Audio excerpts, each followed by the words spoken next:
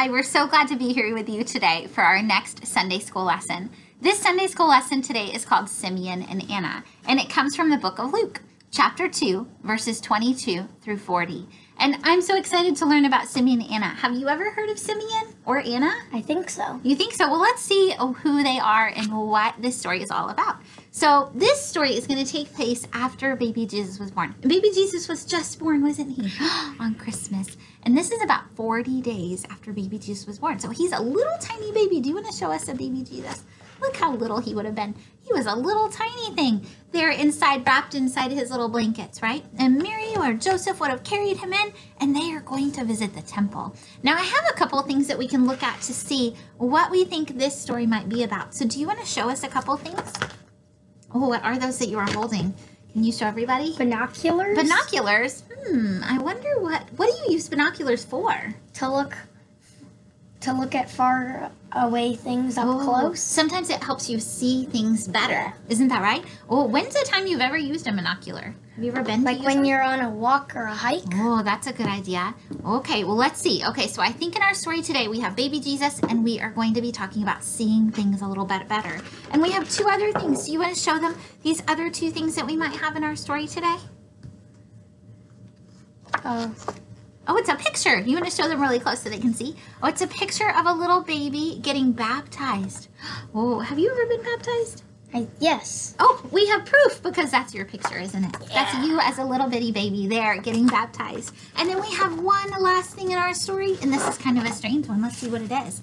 A calendar. It's a calendar. Oh, our calendar is busy. That's right. In our calendar, we use a calendar so we can make sure we have all of our different events scheduled. Well, in this story, today, we're going to talk about having to wait for things.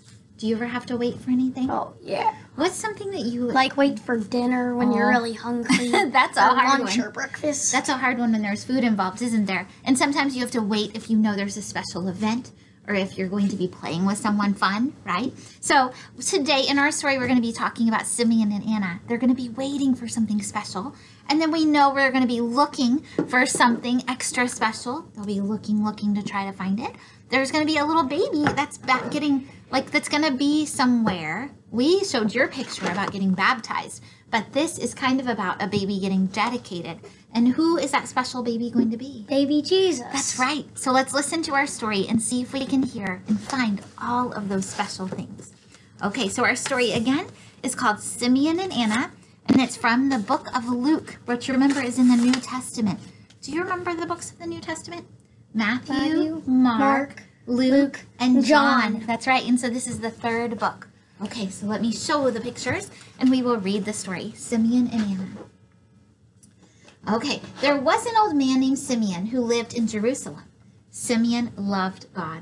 He knew God's words and believed God's promises. And God made a promise to Simeon. God promised Simeon that he would not die until he saw the person God was sending to save to the whole world. One day, Simeon went to the temple, and the temple was very crowded. Many people were there. Mary, Joseph, and baby Jesus were there too.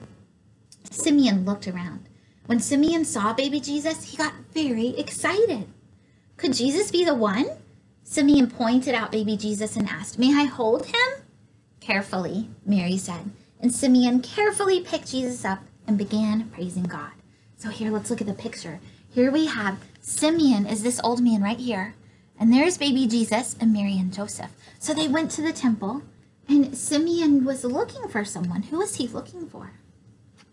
Baby Jesus. Why did he know to look for baby Jesus? Who told him that he would see God. him? God. And he told him sometime in your life, you will meet baby Jesus. Well, Simeon didn't know when, right? So he must have waited a really long time. Do you think he waited longer than sometimes we wait for dinner? Oh, yeah. I think so. So he was so excited when he saw baby Jesus. Okay, let's read a little more.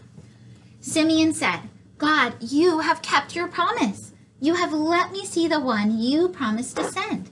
He will save the whole world." Mary and Joseph were amazed. Was Jesus part of God's promise to save the whole world? "What does this mean?" Joseph asked. "How can this be?" Simeon talked about God's promise with Mary and Joseph, and then he blessed Jesus and his family. So who was this man? What was his name again? Simeon. Simeon, that's right. And he had waited so long for baby Jesus. An old woman, here she is, named Anna, was also at the temple. Anna lived at the temple, and she worshiped God and prayed day and night. When Anna saw Jesus, she rushed over. She knew Jesus was special. Would Mary let Anna hold Jesus too? What do you think? Yes. Yes, Mary said. Anna began praising God too. She told everyone who would listen, Jesus is the one God promised to send. Jesus will save the world. Then Anna handed Jesus back to Joseph. Take good care of him, Anna said. Oh, we will, Joseph said. What an exciting day. When Mary and Joseph finished at the temple, they took Jesus home to Nazareth. And Jesus grew up in Nazareth. He became strong and wise, and God was always with him. So let's remind ourselves again, who was in this story? Can you remember who these were? Simeon and Anna. And then? Jesus, Mary, and Joseph. That's right. And what was so special? Why were they look kind of older, and what were they waiting for their whole life? Jesus. They were waiting to meet Jesus because who told them that he would be God. able to meet them? God said, one day you will meet Jesus. And Anna, she lived at the temple. She was there all the time, and she was waiting and waiting and waiting and waiting. And then nobody came in like with a name tag on. So how did they know? How did they know it was baby Jesus? What do you think? I don't know. I think somebody must have told them. Do you think God or the Holy Spirit came to them and told them? I think so too. Because they were like, oh, that's him. They knew who it was. Yeah. It was amazing. So we've been on walks before where you're looking for special things, right? And I know in the summer we talked about having a nature walk. We can go out and see all the special things God made. Well, in this story today with Simeon and Anna, they were looking for one thing in particular. What were they looking for? They were looking for baby Jesus. They were looking for baby Jesus. And God kept telling them, I will show him to you. He will come. You will see him. You will see him, he said to Simeon and Anna. And so Simeon and Anna had to have faith. They had to believe that God would keep his promises. And did he keep his promise? Yes. He did. And so today what I thought for our craft is let's do a craft where we can look for all those things that God has made. And so we can see all the promises God has given to us, and we can use our eyes to look for them as carefully as possible. When Simeon held baby Jesus, he said, for my eyes have seen your salvation. That means he saw baby Jesus and he knew God kept his promise. So today, we only have 2 things you're going to need for your craft. Do you want to show us what they're going to need? Sure. You need some scissors and some pipe cleaner. That's right. How many pipe cleaners do we need? 2. 2. That's right. And it doesn't matter what color they are. No. So today we have 2 of them and they're both white, but it doesn't matter. You can use whatever color. Now, one pipe cleaner we want to keep nice and big. The other pipe cleaner, we're actually going to cut right in half. Can you go ahead and do that for me? Do you want me to hold it? Or? Okay, go ahead and cut that. And they should cut pretty easily. Good job. If they don't, I have another pair. Yeah. Okay, let's use a bigger pair. Sometimes maybe it might take a grown-up pair of scissors, but that might also mean you might need a grown-up nearby to help you cut. Okay, we're going to cut those right in half. Woo, perfect. Snipped them right there. Okay, we have our 2 halves. We have our big pipe cleaner. Now, the special part on this, you might need a grown-up's help when you make this, but I know, Lincoln, you can help me too. What we're going to do is we're going to make glasses with our pipe cleaners. Do you think these glasses will really help us see? I don't know. Probably not, but they're going to make us feel like we can look even better for all those promises God has given us. Now, the way we do that is we're going to take the end of this and we're going to form it into like a little circle. So here we go. There's our circle. Do you see? It kind of looks like a balloon. You're going to make it like that, and then we're going to fold it right in. Okay, here we go. Now, that's one eye. How many eyes do you have? 2. So we need to make a second eye. So what do you think we're going to do this one? You ready? We're going to take it. Another circle. We're going to make a circle, but we need a little spot in the middle. So remember, it looks like a balloon first, and then we're going to fold it right here. Do you want to fold that over? Kind of bend it up and over. Okay, now, can you pretend that those are going to be your glasses? Do they go that way or the other way? What do you think? I think that way. That looks good. Okay, but in order for our glasses to stay on, what else do we need to add to them? The earpiece. The ear pieces. So that's where these pieces come in. So you're going to hold your glasses, and you want to do one, and I'll do one. Okay, you're going to hold them like this. You're going to take this extra half piece of pipe cleaner, and we're just going to hook it on. I like to put it at the back and then hook it towards the front. Uh-oh. Oh, come back here, little guy. Okay, let's try that again. Here we go. I hooked it onto the front, and we're just going to fold it around there. Okay, now I'm going to bend it back. Okay, your turn. You want to try yours? And let me know if you need any help. Perfect. A little bit at the top, a little. There you go, and bend it around. And then I think to make it more comfortable at the very end, we should put like, yeah, that's right, a little spot around your ear. So I think if we just curve it down at the bottom, do you want to try yours? Kind of like that. Okay, now let's show them what they look like. So here we have our glasses. You want to show them the sides? Do you see how we curved the back? Now when we put them on, if they don't fit, we can always fix it a little differently. Oh, look at that. Do you feel like Simeon or Anna? Yeah. I think you do. So when you have those on, here, hold on, let me see. I think I have a pair too.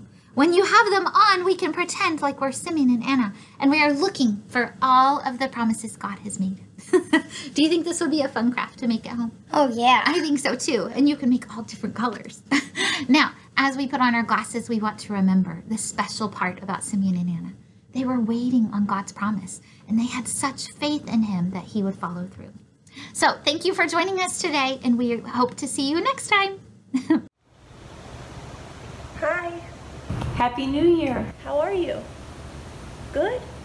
I'm glad. Well, we're going to go ahead and jump into today's lesson, and we know it's from Luke, so one of the books of the Bible in the New Testament, Luke chapter 2, verses 22 through 40. And I know at some point you heard the Bible story, but let's go in a little deeper, okay? So if we jump right into verse 22. When the time of their purification according to the law of Moses had been completed. What is that? Do you know? Well, I figured it out. Let me share it with you. So, they're talking about the law of Moses. Remember, Jesus was Jewish, and the Jewish faith, they follow, instead of the Bible like we do, they follow the Torah, which is the first 5 books of the Bible. It's just a little bit of it. And that has lots of rules and laws that you had to follow back then, and some Jewish people still follow it today. When their time of purification, well, Jesus was just born. And according to the Torah, when a baby is born, there's 3 steps you have to follow afterwards. And the first step is a time of impurity. And the second step is a time of purification. And then the third step is you go to the temple and you have a sacrifice or a sin offering. So I did a little looking around, and when you have a baby boy, just like Jesus, right? The first stage, the stage of impurity, lasts for 7 days. Then the stage of purification lasts for 33 days. So when Mary and Joseph in the story here took Jesus to the temple, it was 40 days after he was born. Do you want to hear something interesting? I don't really know why, but back then, if a baby girl was born, instead of that first step being 7 days, it was 14 days. And instead of the second step being 33 days, it was 66 days. So when a daughter was born, it was 80 days had to pass before you took her to the temple. It's just kind of interesting. And then something else, did you catch? Let's see. Their law said every firstborn male, Jesus was Mary's first son, right, is to be consecrated to the Lord and to offer a sacrifice in keeping with what it said in the law of the Lord. So following the Torah, the book of Moses, or the law of Moses. It's a lot to think about, isn't it? So there was a lot of rules and laws when Jesus was born that Jewish people had to follow. And we're just learning about one of them, what happened when a baby was born, especially a baby boy. And we also know that the sacrifice at the temple was usually 2, was a pair of pigeons or doves. Okay, well that was a lot of verbiage there, a lot of words to tell us the rules that they had to follow. So, let's see.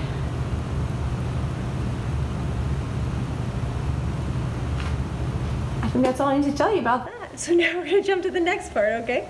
So, oh, I do have one more thing to tell you. When the Jewish family would go to the temple, They didn't quite do the sacrifice themselves. There was a priest that helped with that, okay? It's kind of an important thing to remember. So now all of a sudden, we're focusing on someone else. It says, now there was a man in Jerusalem. Now remember, Jerusalem is where Mary and Joseph went to find the temple for Jesus to be consecrated. So there was a man in Jerusalem. Do you remember what his name was from the Bible story earlier? Simeon, who was righteous and devout. Guess what his job was? He was a high priest in that temple.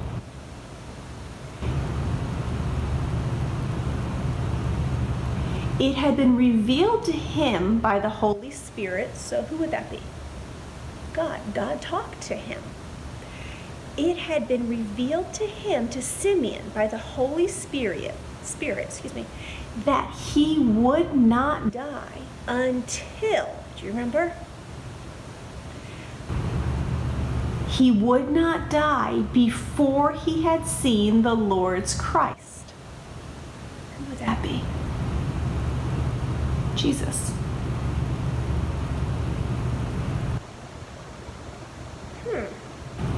And it's also interesting with the next part. Moved by the Spirit, he went into the temple courts. When the parents brought in the child Jesus to do for him what was custom of the law required, when Mary and Joseph brought Jesus into the temple to do that third step, which was the sacrifice, who was in the temple? Simeon. So think about that. God, or the Spirit, led Simeon to be in the temple. The same temple, the same time, same place that Mary and Joseph were coming. And we also know God told Simeon he would not die until he met Jesus. We're about ready to hear about that meeting. Are you ready? Okay. Here we go. Simeon took him in his arms. Who do you think him is? Jesus. Simeon took Jesus in his arms and praised God, saying, "Sovereign Lord, as you have promised, you now dismiss your servant in peace." It's pretty much saying, God, you kept your promise. Now that I've met Jesus, I'm ready to die. So Simeon knew who the baby was. And this is Simeon talking.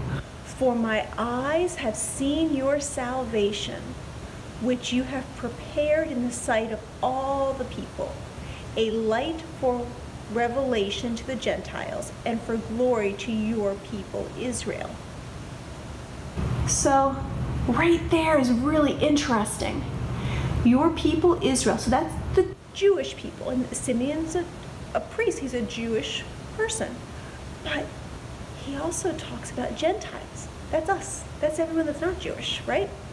A light for the revelation to the Gentiles. Remember, Jesus will be our light. And for glory to your people Israel. Remember, the Israelites, the Jewish are God's chosen people. Okay, here we go. The child's father and mother, so Joseph, the man that raised Jesus, and Mary, marveled at what was said about him. He would be the salvation. He would be the Savior. He's just a baby, right? Then Simeon blessed them and said to Mary, his mother, "This child is destined to cause the falling and rising of many in Israel, and to be a sign that will be spoken against." Remember what happens right before Jesus dies, right? "So that the thoughts of many hearts will be revealed." Because remember, God knows what's in our heart, right? "And a sword will pierce your own soul too." Well, that doesn't sound very good, does it? But ultimately, we know that Jesus is going to be sacrificed and Mary's going to suffer while that happens, right? Okay. So that's Simeon. So think about that. Simeon is a Jewish priest, right? And was he young or old? What do you think? He doesn't tell us. But it does tell us that God promises he won't die until he meets Jesus. So that makes me think maybe he's a little bit older. And right away, Simeon knows who he is, right? How exciting is that?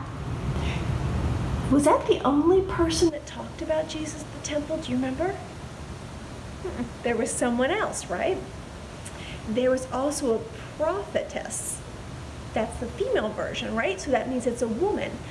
Her name was Anna, the daughter of Phanuel of the tribe of Asher. She was very old. She had lived with her husband 7 years after her marriage, and then as a widow until she was 84. Now, she never left the temple, but worshiped night and day, fasting and praying. Coming up to them, so she came up to Mary, Joseph, and baby Jesus. At that very moment, she gave thanks to God and spoke about the child to all who were looking forward to the redemption of Jerusalem. So I kind of think it's interesting that a man and a woman were used by God to spread the good news about Jesus. God can use everyone for amazing things. Okay. When Joseph and Mary had done everything required by the law of the Lord, remember, and that was just them going to the temple with their firstborn son and sacrificing 2 doves and sharing him with God, consecrating him to God. That's all they were there to do. And they met Simeon and they met Anna and they heard so many amazing things, but it must have also been kind of confusing. But do you remember where they went next? Let's find out. When Joseph and Mary had done everything required, they returned to Galilee, to their own town of Nazareth. Now remember, Jesus was born in Bethlehem. Remember, Joseph and Mary traveled from Nazareth to Bethlehem to be counted in the census, and that's where Jesus was born. But Nazareth is their home. So they're finally home. And the child grew and became strong, and he was filled with wisdom, and the grace of God was upon him. So now we know not much, right? Except Jesus is healthy and he's growing. But we also know that